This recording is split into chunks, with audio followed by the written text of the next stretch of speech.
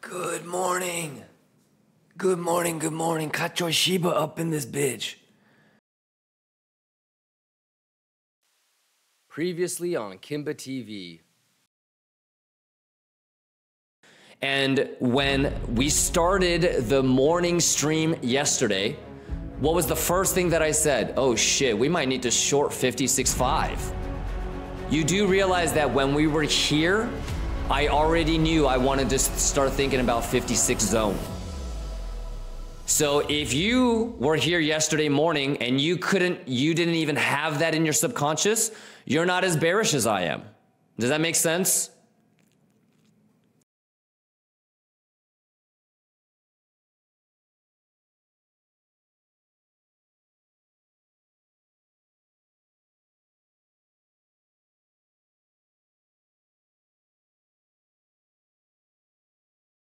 How we doing?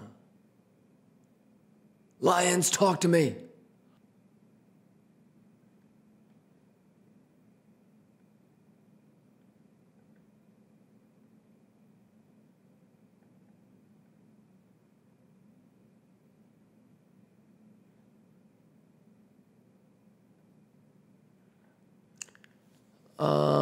You have two trades. You have this. And you've got this.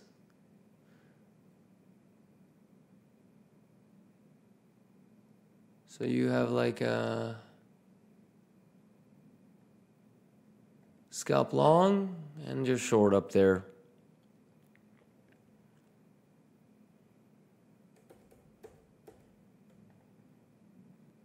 It'll probably confluence with this pullback.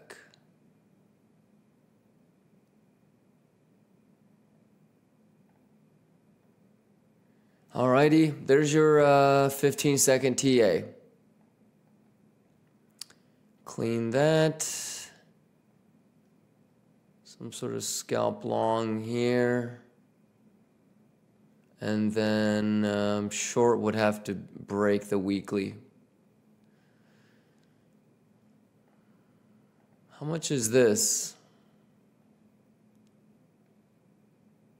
$2,000.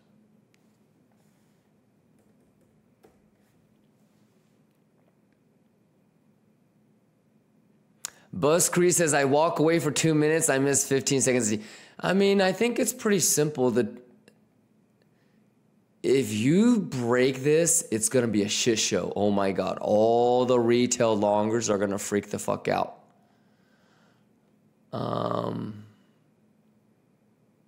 So I'm just trying to see exactly what kind of tolerance.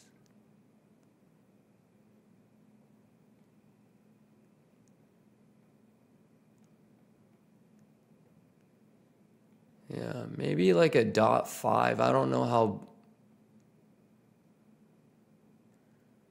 You really have a maybe a scalp long, Buscree, or this looks interesting up here. That's also the weekly open, right? Yeah, the 58,129. The one that will probably come next is this.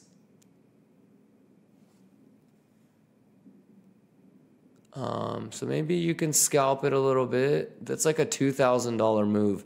And then once it gets up here, I might be looking for another short. Blink John says, is this a rising wedge type of thing? Yeah. Yeah.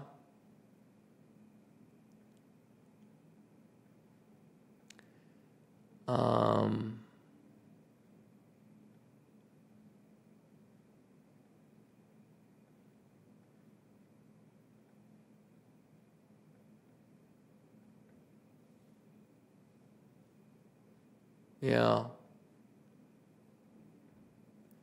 But a lot of times this can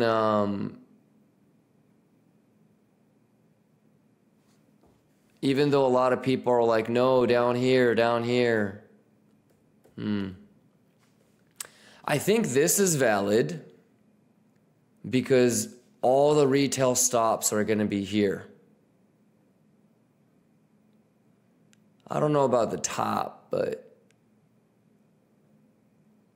so like a hella bearish scenario would be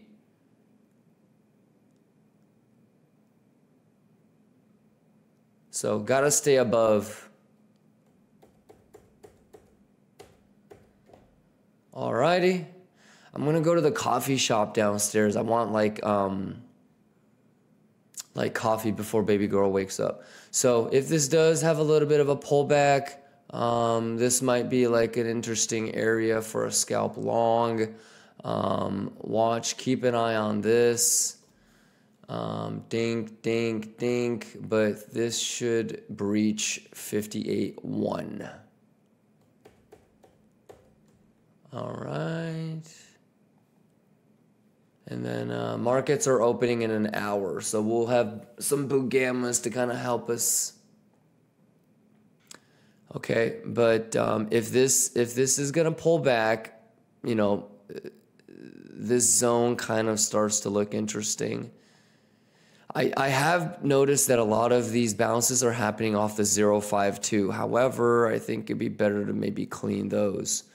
So I think somewhere in here could be like an interesting long, and then I wouldn't think about shorting until we breach the weekly open. All right, so if this does come back a little bit, there might be like a scalp long opportunity. Obviously, I'm not privy to the data, but yeah, scalp long might be the stop loss on a long attempt would be the lows. So okay, that maybe gets cleaned, and then we try today to go and break 58. So there could be a scalp long opportunity. For me to short, I would have to have it breach weekly open. Artarzeva Kimba, what would be the plan if it continues to go up? Okay, stop the music. So do you remember this, brother?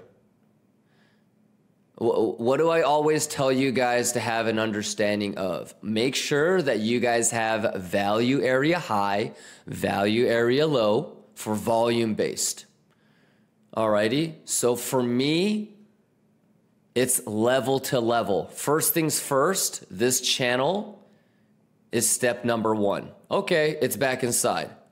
Okay, what about the second daily candle close? Can it close back inside 56.5? No, we could not. Okay, that's not that great, but that's all right.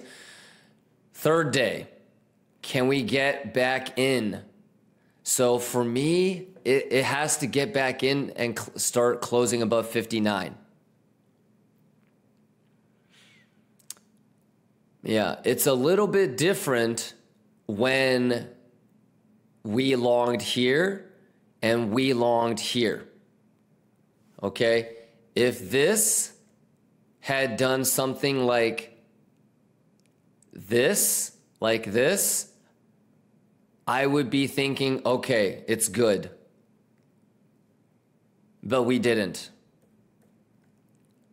So things are a little bit different now. So I need this, like if this can get back into, this deviated so far away from any sort of value level that I need this bitch to do this. If it does that, awesome. I'll go ahead and long and we'll take it all the way back up here. We deviated that much outside of value area range. Okay, let's go ahead and deviate to the other side next. So go ahead and claim 59 for me. Start building value. You know what the problem with this is? You left, lost it, and now it's building value here. Which means that if it can't get back up in there relatively quickly now, we're going to rotate down to next value. So yeah, if it can break into 59 and get back into all of this and start kicking it here, then awesome. I'm going to be back in a long, and then let's take it all the way to the other side. Sounds good, Artarzeva. All right. So yeah, I think it's I'm gonna just keep it, you know. The biggest thing for me is I don't want to get too baited. So yeah. But this is like ass. If it really was bullish, it would have been ding, ding, ding, ding, ding. It wouldn't have made the weak lows, probably held the golden pocket, and then it wouldn't have been doing, it shouldn't be doing, fuck, I need a pink. I don't want to, how many of y'all are, just kind of looking at this now. You just said. How many of y'all were with me with the morning TA?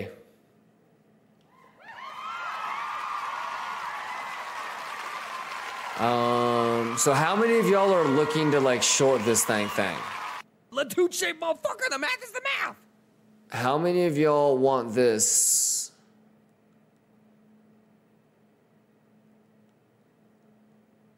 How many of y'all are wanting this?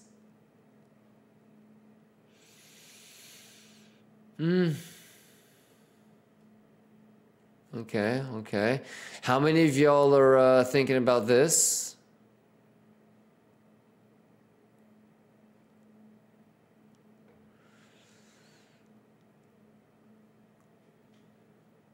Okay.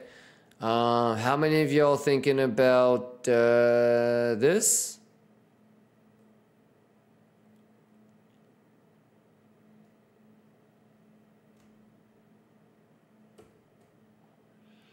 It's over. Here's S&P, by the way. Let's go to the 4-hour.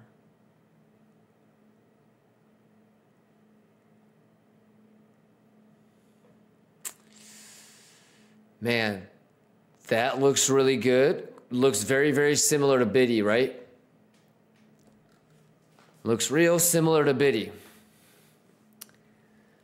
And then obviously if it does not do that, or it creates another higher low, that sweep is looking really interesting too. And then of course, can't forget the higher time frame thing. From there to there.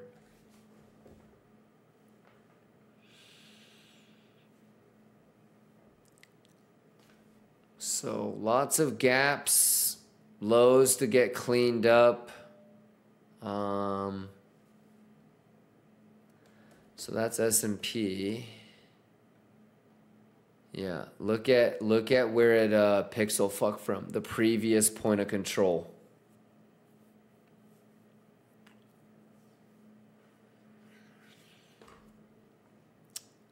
So if the Boogammas allow for it, for example, like that, morning, pump fake, to clean that would be like interesting.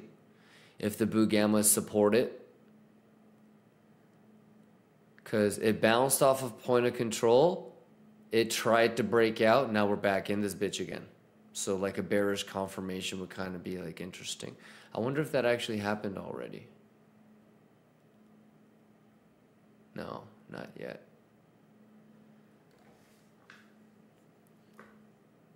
Maybe it just kind of fucks around right here, goes tomorrow.